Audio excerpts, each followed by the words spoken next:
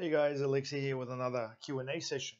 Now the topic for this session is email marketing. We have a question that people ask us quite a fair bit. Is email marketing still worth doing in 2020? Well, 100%. I find that really the value of any business is in the database. So your email database is quite a valuable asset of any business.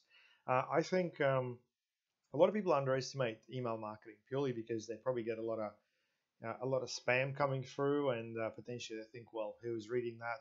I certainly don't, and it's not worth going through it. But look, if you have people subscribing specific to your website or to the content that you're promoting on the website, let's say like a product special, or potentially keeping people up to date with news and updates around what you do, just monitor the open rates and the click rates of the actual emails, and you'll find that most of the time you'll get 20 to 30% open rate, and probably close to 10% click rate, which is really quite high for email marketing. Now, what's good about email marketing? It's personal, and people have the opportunity to opt out at any time. People can unsubscribe. We find that email marketing itself is a great way to trigger an audience or potentially start the conversation. And if you use UTM tracking as a way to track everything through your Google Analytics, you can see how the paths cross over.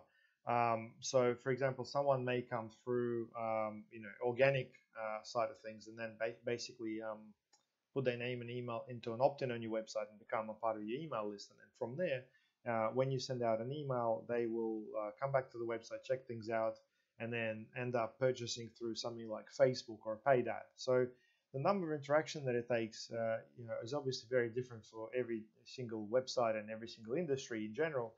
But what you will find is you need to kick off the actual sequence yourself. And if you got some control over that, that's great. Now, you can either do it through social media, which is quite limited, because a lot of the time, every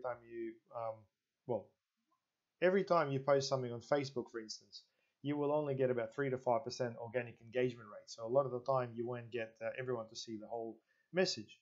With email marketing, well, everyone who opens your email will see it. So the open rate's a lot higher. I still find that email marketing is highly underrated, and a lot of the time people have got email databases that have never done anything with. If you have a look at the inquiries that you get, the orders that you've made in the past, or potentially invoices you've sent out to people, easiest database to always work with are the people that you have done business with in the past. So please look at that with a bit more seriousness, and potentially evaluate what the database is looking like, because I think that's really an easy 10% that you can add to your monthly revenue if you play your cards right. Anyway, guys, if you got any issues about the tools to use, or if you got any questions about email marketing in general, please comment below or shoot me an email.